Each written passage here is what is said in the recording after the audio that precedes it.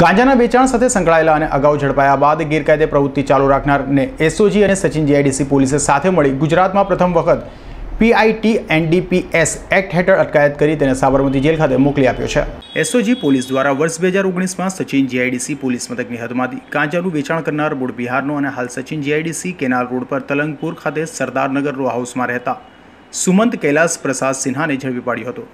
જોકે ત્યારબાદ પણ ફરી 2020માં આરોપી ગાંજા સાથે ઝડપાયો હોય, જેને લઈ એસ.ઓ.જ પીઆઈ ટી.આર. ચૌધરી અને સચિન જીઆઈડીસી પોલીસ મથકના પીઆઈ એમ.ડ દ્વારા પોલીસ મહાનિર્દેશક સીઆઈડી ક્રાઇમ અને એન.ડ સેલ ગાંધીનગરમાં આરોપી સુમંત સિન્હા કે જે પકડાયા બાદ પણ ગેરકાયદે પ્રવૃત્તિ કરતો હોય અને જાહેર જનતાના સ્વાસ્થ્ય માટે હાનિકારક હોવાની સાથે લોકોને આર્થિક પાયમાલી સર્જે અને યુવા વર્ગને પણ નશાના માર્ગે લઈ જઈ રાષ્ટ્રને નુકસાન કરતો હોવાની રજૂઆત કરતા તેઓની આરોપીની પીઆઈ એન.ડ એક્ટ હેઠળ દરખાસ્ત મંજૂર થઈ હતી, જેને લઈને આરોપીને હાલ અમદાવાદ સાબરમતી મધ્યસ્થ જેલ ખાતે મોકલી અપાયો છે। એસ.ઓ.જ પીઆઈ ટી.આર. ચૌધરી અને સચિન જીઆઈડીસી પીઆઈ એમ.ડ માર્ગદર્શન હેઠળ એસ.ઓ.જના PSI વી.સી. Jadeja, ASI Chhaganbhai Manabhai, head constable Ajaykumar Kashinath, head constable Hiren Bhagwanbhai, head constable Bharatbhai ગોપાલભાઈ તથા સચિન જીઆઈડીસી પોલીસ મથકના હેડ કોન્સ્ટેબલ જીતેન્દ્રસિંહ ધીરુભાઈ નાઓએ સફળ કામગીરી કરી છે।